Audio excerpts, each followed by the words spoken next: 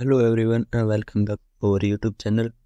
In this video we will guide you through the process of resolving issues with the Asana Rebel app not working. Without further delay, let's dive into the solutions.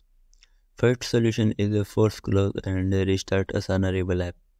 To begin, open your phone setting and navigate to the app manager. And then locate the Asana Rebel app from the app list.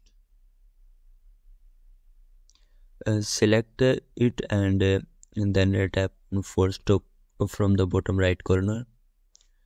Confirm by clicking OK and then reopen the app. Second solution is disable and enable your internet connection. If the issue persists, try toggling your internet connection. If you are using mobile data, then turn it off for 5 to 10 seconds and then switch it back on.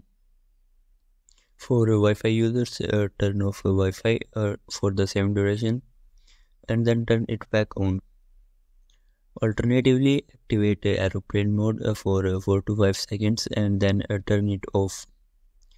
After that, check if the issue resolves. Third solution is update Asana Rebel app to the latest version. To update the Asana Rebel app, head to the Google Play Store app and search for Asana Rebel app. Select the app, and if an update is available, you will see an update button next to the app. Tap on it to update the app to the latest version. Once updated, launch the app again. Fourth solution is clear Asana Rebel app caches. Clearing the app caches can often resolve performance issues. To do this, go to your phone setting and open the app manager. Select the Asana Rebel app from the app list. Then tap on storage and caches. Finally, click on clear caches to clear the app caches. Fifth solution is uninstall and reinstall the app. If the problem persists, uninstall the Asana Rebel app by going to the Google Play Store app, search for the app and selecting uninstall. Once uninstalled, reinstall the app by clicking on the install button.